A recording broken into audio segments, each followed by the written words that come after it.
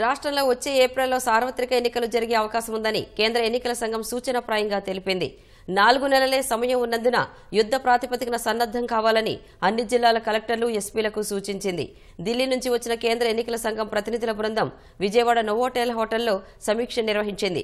2019 ఎన్నికల షెడ్యూల్కు కాస్త అటూ ఇటూగా జరిగే అవకాశం ఉందని, వచ్చే ఎన్నికల్లో మద్యం, డబ్బు ప్రభావం లేకుండా పటిష్ట చర్యలు తీసుకోవాలని ఆదేశించింది. ఓటర్ల జాబితా ప్రత్యేక సమగ్ర సవరణ 2024 ఎన్నికల సన్నద్దత కార్యకలాపాలపై విజయవాడ నోవోటెల్ హోటల్లో కేంద్ర ఎన్నికల సంఘం ప్రతినిధుల బృందం సమీక్షా సమావేశం నిర్వహించింది. 2 రోజుల సమావేశాల్లో భాగంగా తొలి రోజు అన్ని జిల్లాల కలెక్టర్లు, ఎస్పీలతో సమావేశమైంది. సీనియర్ డిప్యూటీ ఎన్నికల కమిషనర్లు ధర్మేంద్ర శర్మ, నితీష్ కుమార్ వ్యాస్, డిప్యూటీ ఎన్నికల కమిషనర్లు ఆర్కే గుప్తా, హర్దేశ్ కుమార్, అజయ్ బాదో తదితరులు ఈ సమీక్షలో పాల్గొన్నారు. 2014-2019 సార్వత్రిక ఎన్నికల సందర్భంగా ఎక్కడెక్కడ ఘర్షణలు, అల్లర్లు, విధ్వంసాలు, హింసాత్మక ఘటనలు చోటు చేసుకున్నాయి, ఆయా కేసుల పరిస్థితేంటి తదితర అంశాలపై జిల్లాల వారీగా కేంద్ర ఎన్నికల అధికారులు ఆరా తీశారు. అత్యంత సమస్యాత్మకమైన పోలింగ్ కేంద్రాల్లో ఈసారి ఎలాంటి చర్యలు తీసుకున్నారని అడిగి తెలుసుకున్నారు.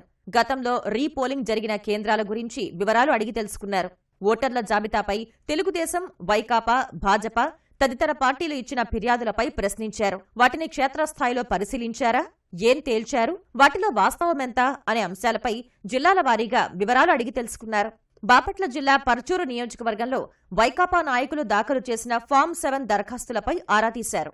దరఖాస్తుదారులపై ఏం చర్యలు తీసుకున్నారని ఆ జిల్లా కలెక్టర్ను ప్రశ్నించగా బాధ్యులందరిపై కేసులు నమోదు చేశామని ఆయన సమాధానమిచ్చారు.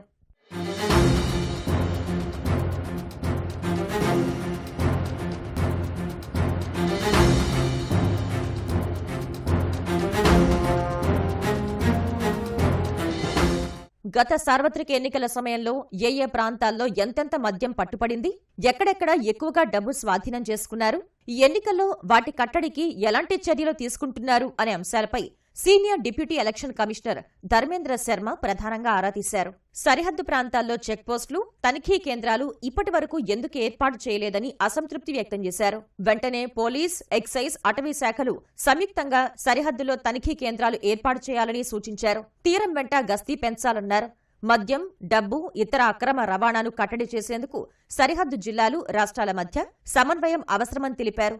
ఓటు హక్కుపై ప్రముఖులతో అవగాహన కార్యక్రమాలు నిర్వహించాలని, జిల్లా స్థాయిలోనూ ప్రత్యేకంగా ఐటీ బృందాలు ఏర్పాటు చేసుకోవాలని సూచించారు. The IT platform requirement is a further facilitation.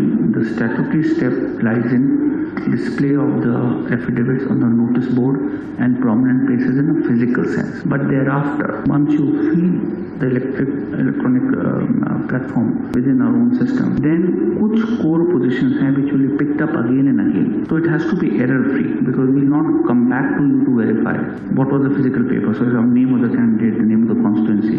तो एनकोर में जब आप वो डाल देंगे तो उसके बाद इंक्लूडिंग सर्टिफिकेट ऑफ विनिंग भी उसी से बनता चला जाए. So be very clear. ఇప్పటి వరకు తమకు అందిన 90 లక్షల దరఖాస్తుల్లో 89 లక్షలు పరిష్కరించామని రాష్ట్ర ప్రధాన ఎన్నికల అధికారి ముఖేష్ కుమార్ మీనా వివరించారు. మిగిలిన వాటిని త్వరలోనే పరిష్కరిస్తామని చెప్పారు.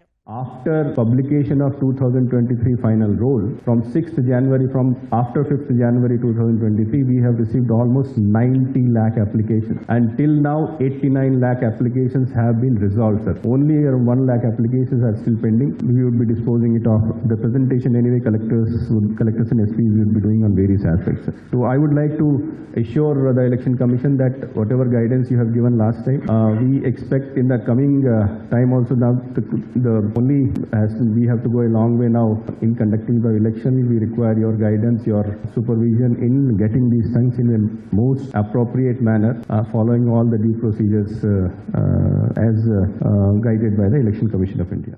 18 జిల్లాల కలెక్టర్లు, ఎస్పీలు పవర్ పాయింట్ ప్రెజెంటేషన్ ద్వారా ఆయా ప్రాంతాల పరిస్థితులు వివరించగా వారు చెప్పిన అంశాలపై ధర్మేంద్ర శర్మ, ఇతర ప్రతినిధులు పలు ప్రశ్నలు సంధించారు. మిగతా 8 జిల్లాలపై శనివారం సమీక్షించనున్నారు.